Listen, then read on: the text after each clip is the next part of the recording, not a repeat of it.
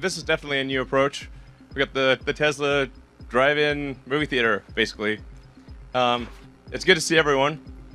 It's a little hard to read the room with everyone being in cars, but it's it's the only way we could do it. So hopefully it's cool, and hopefully you can hear me. Can you guys hear me?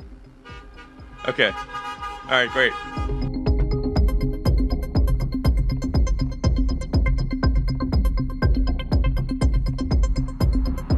This is like, if for people that really know cells, this is a massive breakthrough.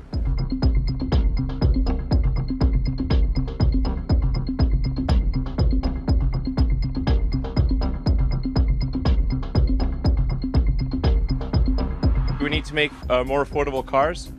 I think one of the things that troubles me the most is that we don't yet have a truly affordable car, and that is something that we will make in the future. But in order to do that, we've got to get the cost of batteries down. We've got to make, and we've got to be better at manufacturing.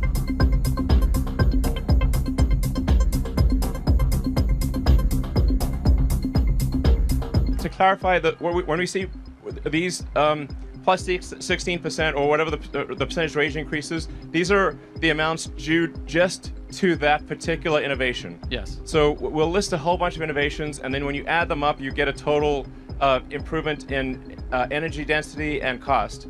But these numbers are what refer to just this thing.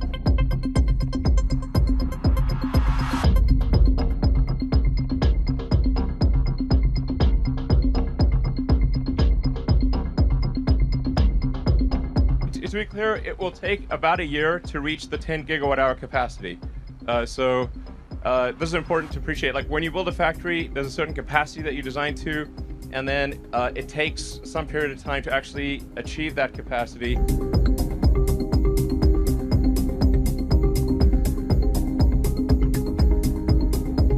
I think we'll hopefully release a private beta of Autopilot, or the full self-driving version of Autopilot, in, I think, a month or so, and then people will really understand just the magnitude of the change. It's profound.